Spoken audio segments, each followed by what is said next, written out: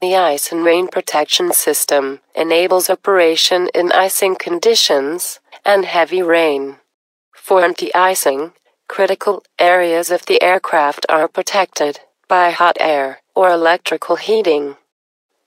Potential icing conditions are defined as outside air temperature below 10 degrees Celsius. Visible moisture in the air. Note: during climb or cruise, the anti-ice systems may also be switched off when the SAT is below -40 degrees Celsius, even if there is visible moisture. The pneumatic system provides hot air for the anti-icing of the 3 outboard leading-edge slats of each wing. Each engine air intake is anti-iced by an independent air bleed from the high-pressure compressor. The air is supplied through the engine anti-ice valve. Note: in the event of an electrical power supply failure, this valve will automatically open.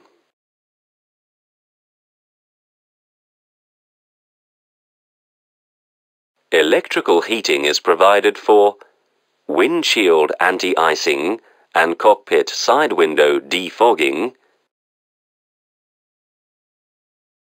the angle of attack AOA probes, the total air temperature TAT probes,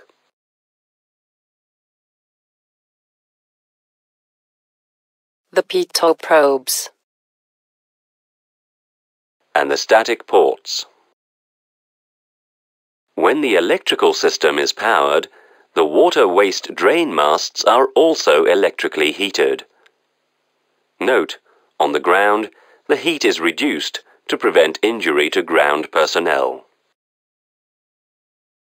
The ice detection system, if installed, has 2 separate ice detectors located on the forward lower section of the fuselage. An external visual ice indicator with an integrated light is installed between the 2 windshields.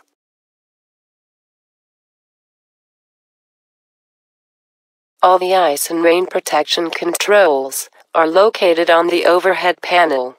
The crew manages wing and engine anti-ice valves through the anti-ice control panel.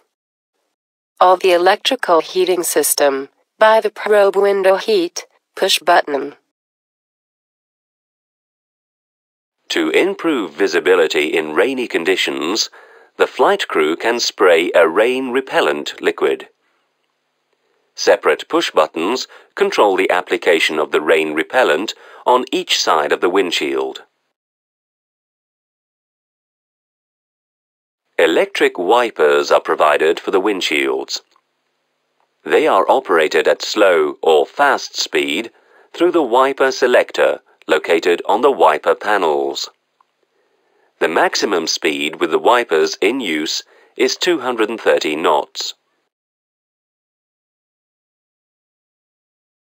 Memos related to anti-ice operation are presented on the engine warning display memo area. According to icing conditions, ice detectors may trigger caution messages. Let's now study the anti-ice system when in operation.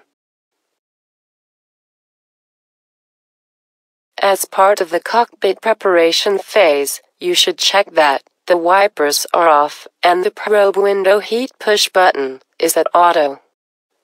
Note: when in the auto position, the probes and windows are automatically heated after starting the first engine. Today, your takeoff is in icing conditions, so let's see what you have to know. Potential icing conditions are defined as outside air temperature below 10 degrees Celsius, visible moisture in the air. Note: as with any anti-ice system, you should turn the system on without waiting for a visible ice buildup. The engines are running.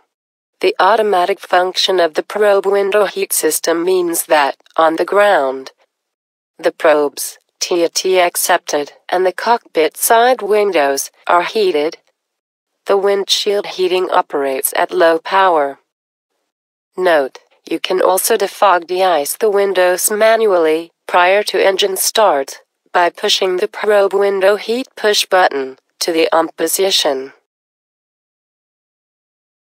We have pressed the engine 1 push button switch. Notice that the amber fault light in the engine 1 anti-ice push button switch comes on momentarily during the valve transit. As soon as one engine anti-ice push button switch is set to on, the engine anti-ice memo appears in green on the engine warning display. The ignition memo appears in green, indicating that continuous ignition is automatically selected for the engines. Note, on the CFM engine, and depending on the installed FADEC version, the ignition memo may be not displayed when an engine anti-ice push button switch is set to on, so refer to your documentation. The idle N1 or idle EPR of both engines is automatically increased in order to provide the required pressure. N1 limit or EPR limit amber line is automatically reduced because air from the engines is taken for anti-icing. We will press the engine 2 anti-ice push button switch to on for you.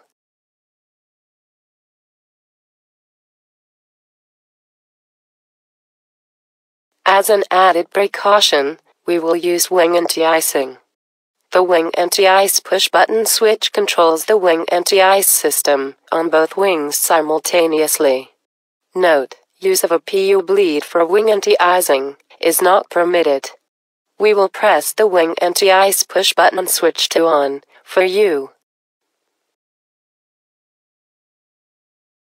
Notice that the blue light comes on. The fault light in the wing push button switch comes on amber momentarily during the valve transit. The wing anti-ice memo appears on the engine warning display. The N1 limit or EPR limit is automatically reduced, and the idle N1 or idle EPR is automatically increased. We have called the ECAM bleed page for you. Observe that the anti-ice white indications are displayed, meaning that the anti-ice push button switch has been set to on. And the green triangles are displayed, indicating that the wing anti-ice valves are open.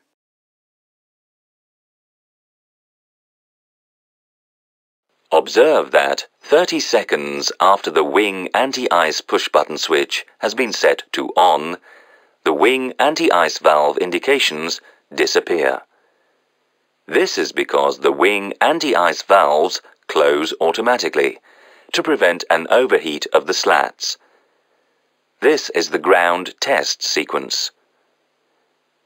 At liftoff, the valves will reopen automatically and the slats will be heated again. Note, use caution when taxiing with engine anti-icing on, because ground idle is increased. Let's now study a failure case. You are in cruise, the entire anti-ice system is operating, and you want to switch off the wing anti-ice system.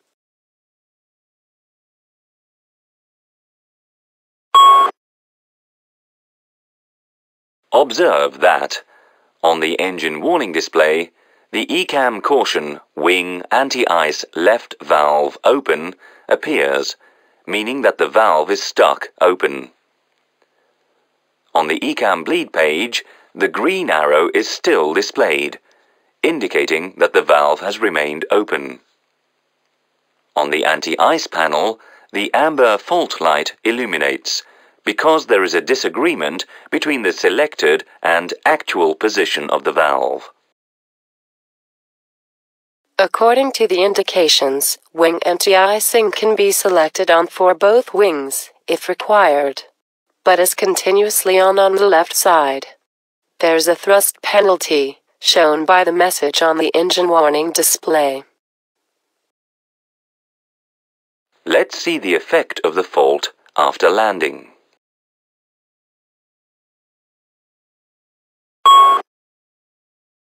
An automatic recall of the failure has occurred, with a new procedure, because you are now on the ground. The ECAM action is to switch off Engine 1 bleed. This is to isolate the air supply from the wing Nti system, in order to avoid overheating of the left wing. The Engine 1 bleed valve is closed, as shown by the white off light illuminated on the related push-button switch, and the indications on the ECAM bleed page. Note, as the APU bleed is directly connected to the left wing bleed system, it should not be used.